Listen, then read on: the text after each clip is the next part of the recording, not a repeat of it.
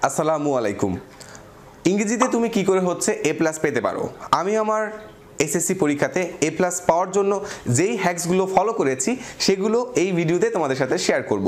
এই 10টি হ্যাক্স তুমি ফলো করলে তোমার নাম্বার বেশি তোলাটা বা এ প্লাস পাওয়াটা অনেকাংশে সহজ হয়ে যাবে।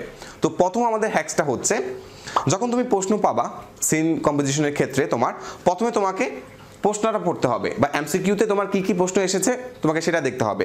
সেই অনুযায়ী সেই রিকোয়ারমেন্ট অনুযায়ী যখন এরপরে তুমি সিন কম্পোজিশনটা পড়বা তখন তুমি ওখান থেকে কোন কোন ইনফরমেশনটা পিক করতে হবে এইটা ভালো করে বুঝে যাবা। তবে নাম্বার 1 তোমাকে আগে কোশ্চেনটা পড়ে তারপরে সিন কম্পোজিশন পড়তে হবে। নাম্বার 2 হ্যাক্সটা হচ্ছে, ইংরেজি ফার্স্ট পেপার আর সেকেন্ড পেপারের মধ্যে নাম্বার বেশি তোলা যায় হচ্ছে ফার্স্ট পেপারে, আর সেকেন্ড পেপারের ক্ষেত্রে অনেক সময় রিটেন পার্টে অনেকে স্পেলিং মিস্টেকের কারণে নাম্বার 80 নিচে চলে আসে। তো তুমি যদি ফার্স্ট পেপারে 90 আপ রাখতে পারো, এখানে যদি তুমি 90 আপ রাখতে পারো আর কোনো কারণে যদি এখানে নাম্বার কমেও যায় সেকেন্ড পেপারে, তাহলে কিন্তু দুটো মিলে একসাথে তোমার এ প্লাস পাওয়াটা সহজ হয়ে যাবে। তো এই ক্ষেত্রে আমি আরেকটা কথা বলি যে হচ্ছে আগের হ্যাক্সে, যে প্রশ্নে যখন যেই টাইপের টেন্স দিয়ে যেই কালে তোমার প্রশ্নটা হবে তোমাকে সেই টাইপের বা সেই টেন্সে তোমাকে উত্তরটা করতে হবে। নাম্বার 3 হ্যাক্সটা হচ্ছে, শূন্যস্থানে উত্তরগুলো উপরে নিচে লিখতে হবে। যখন তুমি খাতাটা পাবা তোমার অবশ্যই নজরে রাখতে হবে যেন খাতাটাকে একদম স্পষ্ট করে পরীক্ষকের সামনে প্রেজেন্ট করা যায়। তার মানে ABCD লিখে সবগুলো আগে সিকোয়েন্স অনুযায়ী লিখে ফেললা, এরপরে যেগুলোর উত্তর তুমি পারো সেগুলো তো তুমি লিখলা, আর যেগুলো পারো না সেগুলো ফাঁকা রাখলা। এমন না যেন না হয় যে এ লেখার পরে এ পারো, সি পারো, এফ পারো, এজন্য সেগুলো সিরিয়ালি লিখলা, বাকিগুলো লিখলা না, এমনটা যেন না হয়। ABCD সবগুলো লিখবা, যেটা পারো সেটা অ্যান্সার করবা, যেটা পারো না সেটা ফাঁকা রাখবা। 4 নম্বর হ্যাক্সটা হচ্ছে আমাদের, প্যারাগ্রাফ হবে এক প্যারায়। আমরা কম্পোজিশনের ক্ষেত্রে অনেক বেশি প্যারা ইউজ করতে পারি, সেখানে নাম্বারও বেড়ে যায়, কিন্তু প্যারাগ্রাফের ক্ষেত্রে অবশ্যই তোমাকে একটা প্যারা মেনটেন করতে হবে, যে এক প্যারার ভেতরে তুমি তোমার প্যারাগ্রাফের সকল ইনফরমেশনগুলো ইনক্লুড করবা। একটা জিনিস মনে রাখতে হবে, প্যারাগ্রাফ যদি তুমি লেখা শুরু করো প্রথমে তোমাকে একটা পার্ট থাকতে হবে তোমার ইন্ট্রোডাক্টরি পার্ট, এবং লাস্টে একটা কনক্লুডিং পার্ট তোমাকে অ্যাড করতে হবে, যাতে প্যারাগ্রাফটা শুরু হয়েছে শেষ হয়েছে এটা ভালো করে বোঝা যায়। নাহলে টিচার মনে করবে যে তুমি জাস্ট হঠাৎ শুরু করে একদম শেষ করে দিয়েছো। শুরু এবং শেষ টিচারকে ভালো করে বুঝিয়ে দিতে হবে। নাম্বার 5 হ্যাক্সটা হচ্ছে, এমসিকিউর জন্য তুমি কি করে লিখতে পারো, সেক্ষেত্রে অবশ্যই তুমি এই প্যাটার্নটা ফলো করতে পারো। মানে হচ্ছে সঠিক যে উত্তরটা হবে সে উত্তরটাও তুমি খাতাতে লিখে দিবা, এই জিনিসটা কিন্তু খুব ভালো কাজে দেয়। রিঅ্যারেঞ্জটা তুমি কি করে করতে পারো? রিঅ্যারেঞ্জের ক্ষেত্রে তোমাকে সিকোয়েন্সটার জন্য একটা বক্স আঁকতে হবে, বক্সে তুমি সিরিয়ালটা ঠিকমতো লিখবা, বক্সে লেখার পরে ওই সিকোয়েন্স অনুযায়ী কিন্তু আবার প্যারাগ্রাফটা তোমাকে লিখতে হবে, তারপরে তুমি ফুল মার্কটা পাবা।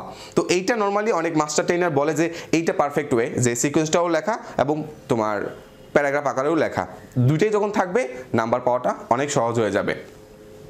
এবার আসো, তোমার ইংরেজিতে অনেকে এ প্লাস মিস করার অন্যতম মেইন কারণ হয় স্পেলিং মিস্টেক বা বেশি বেশি বানান ভুল। এক্ষেত্রে আমি যেটা বলি সেটা হচ্ছে, তুমি কঠিন শব্দ পিক না করে সহজ শব্দের ভেতরে যদি তোমার মনের ভাবগুলো এক্সপ্রেস করতে পারো এবং বানান ভুল তখন কম হবে আর নাম্বারও তখন বেড়ে যাবে। তার মানে ইজি শব্দ পিক করো, কঠিন শব্দ পিক করে নাম্বার কমানোর কোনো দরকার নেই। নাম্বার 8 হ্যাক্সটা হচ্ছে, গ্রাফ চার্টে যখন তুমি অ্যান্সার করবা অবশ্যই তুমি টাইটেলটা ইউজ করবা। গ্রাফে অলরেডি তোমার প্রশ্নপত্রে গ্রাফ দেওয়া থাকবে এবং তোমাকে উত্তরপত্রে তোমাকে আবার নতুন করে কোনো কিছু ড্র করতে হবে না, তোমাকে জাস্ট অ্যান্সারটা টাইটেল দিয়ে পুরাটা প্যারাগ্রাফের মতো লিখে দিলেই তোমার হয়ে যাচ্ছে। ওকে, এই জিনিসটা একটু মাথায় রেখো। নাম্বার 9 হ্যাক্সটা হচ্ছে, কমপ্লিটিং সেন্টেন্সের ক্ষেত্রে মানে গ্রামাটিক্যাল পার্টে কমপ্লিটিং সেন্টেন্সের ক্ষেত্রে অবশ্যই তোমাকে খেয়াল রাখতে হবে যেন সেন্টেন্সটা হচ্ছে তোমার কমপ্লেক্স সেন্টেন্সে হয়। কমপ্লেক্স সেন্টেন্সে হলে তোমার জিনিসটার প্যাটার্ন ঠিক থাকবে। আরেকটা জিনিস তোমার মনে রাখতে হবে, তুমি যে অংশগুলো তুমি খাতায় লিখলা, কোশ্চেনে যেগুলো তোমার এসেছে সেগুলো না, তুমি যেটা লিখলে হাতে সেই অংশটাকে নিজের মতো করে আন্ডারলাইন করে দিলা। আর আন্ডারলাইন করার ক্ষেত্রে আমি বলবো না যে তুমি অনেকগুলো কালার পেন ইউজ করো, জাস্ট 2টা কালার ইউজ করতে পারো, black and blue. R margin টানার জন্য তো তোমরা জানোই যে পেন্সিল ইউজ করাটা বেটার ডিসিশন, এই জিনিসটা একটু খেয়াল রেখো। ট্যাগ কোশ্চেনের ক্ষেত্রে আন্ডারলাইন করে তোমার সাইনগুলো বা প্রশ্নমূলক চিহ্ন দিতে তুমি কিন্তু ভুল বানা, এগুলো কিন্তু অনেকেই এই সিলি মিস্টেকগুলো করে থাকে। যদি এগুলো তুমি মনে রাখো নাম্বার কিন্তু এমনিতেই অটো বেড়ে যাবে। And the last one, letter লেখার ক্ষেত্রে যখন তুমি স্ট্যাম্পটা লিখবা, স্ট্যাম্পটা যেন হচ্ছে তোমার একটু সাইজে বড় হয়, সেক্ষেত্রে যেন ভালো করে বোঝা যায় যে কে কাকে তোমার চিঠি পাঠিয়েছে। আর এক্ষেত্রে তোমার যদি বলো যে ভাইয়া কোন পেজ থেকে শুরু করব, অ্যাপ্লিকেশনের ক্ষেত্রে আমি সাজেস্ট করি যে হচ্ছে তোমার এমন পেজে শুরু করো যেন পেজটা ওপেন করলে দেখা যায় যে পুরো অ্যাপ্লিকেশনটা এক পেজে রয়েছে, এরকম যেন মনে হয়। আর অন্যগুলোর ক্ষেত্রে তুমি যে কোনো পেজ থেকে শুরু করতে পারো, সেখানে কোনো বাধ্যবাধকতা নেই। এবার আসছো যে তুমি কত শব্দের ভেতরে এই জিনিসগুলো লিখবা। আর এখানে একটা রুলস রয়েছে যেটাকে বলা হয় 150 রুলস, মানে 150 ওয়ার্ডের মধ্যে তুমি যদি প্যারাগ্রাফ লিখে ফেলতে পারো মোটামুটি ফুল নাম্বার পাবা। কমপ্লিটিং স্টোরির ক্ষেত্রেও তুমি 150-এর মধ্যে লিখলে ফুল নাম্বার পেয়ে যাবা। এখন এখানে 150 হতে পারে অথবা 160ও হতে পারে, অল্প কম বেশি হতে পারে। টিচার কিন্তু তোমার খাতা দেখলে ইজিলি বুঝতে পারবে তুমি কতটুকু অ্যান্সার করেছো, কত শব্দের মধ্যে অ্যান্সার করেছো সেই প্যারাগ্রাফ কমপ্লিটিং স্টোরি। লেটারের ক্ষেত্রেও তুমি 150 ইউজ করতে পারো, বেশি হলেও কোনো সমস্যা নেই। এবং গ্রাফ চার্টের ক্ষেত্রেও তুমি 150 এই রুলসটা ফলো করতে পারো।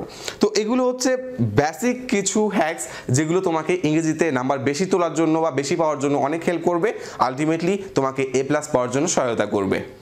তো আশা করি এই হ্যাকসগুলো তোমাকে সহায়তা করবে তোমার আগামী পরীক্ষাগুলোতে।